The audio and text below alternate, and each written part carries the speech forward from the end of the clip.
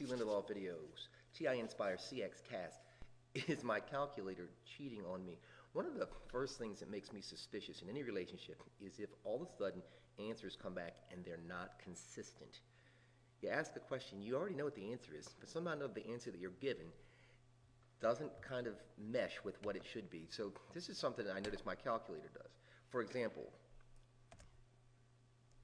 negative 2 squared, right? Negative 2 squared should equal 4. Is my calculator lying to me? Why is this happening? So I started to take this apart. You know, I asked myself the question, is it possible that my calculator thinks that I'm saying negative 1, I'm saying negative 1 times 2 squared?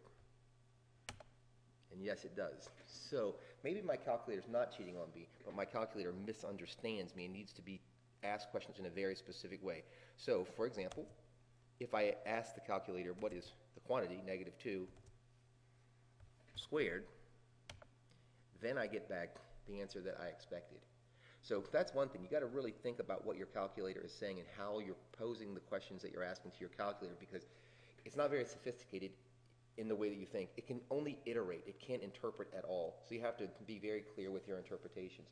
The second thing that I ask my calculator every time that I get ready to do something, especially if I'm doing trig, I say, what is cosine of 90? But cosine of 90 should be 0, shouldn't it? Because that's a trigonometric value that I happen to know. So I'm like, okay, you know what? What's cosine of pi halves? What's cosine of, whoops. What's cosine of pi halves?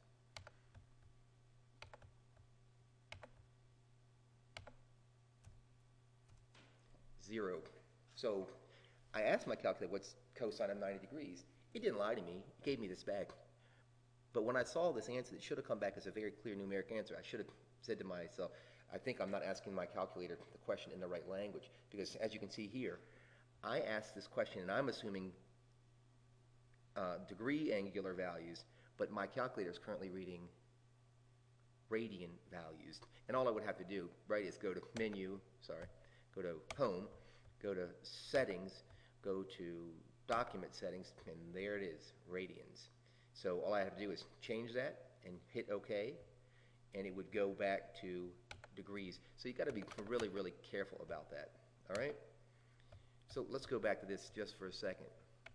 The other question I'm asking my calculator often that I'm getting weird stuff for is like square roots. And it's the same thing. It's like, okay, what's the square root of 4? Well, the square root of 4, if you think about it carefully, should be positive or negative 2, right? Plus or minus 2, but it's only giving me 2. So I'm like, hell, doesn't that work? Like, right? Because 2 squared, right? 2 squared is 4, right? So that's a value.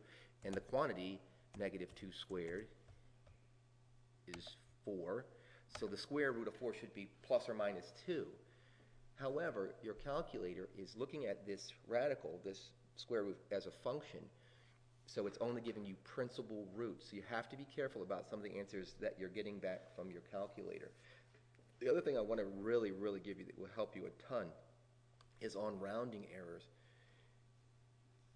Let's say you put in something in the answer you get, so you put in 4 minus 1.233333345, and you get back that answer. You're like, holy shit, what am I going to do with that? Because now I have to add 5 to that, suppose. So what you can do is just go back to that. Right? Go back to this.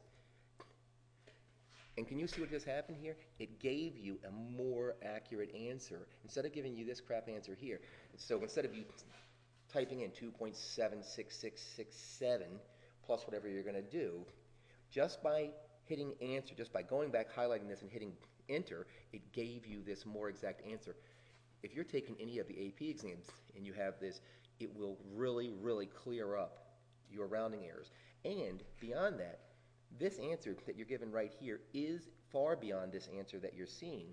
It's just showing you this much of it. Because you chose the answer, if there are any extra values out here, the calculator is hiding them from you, but they are part of your calculations.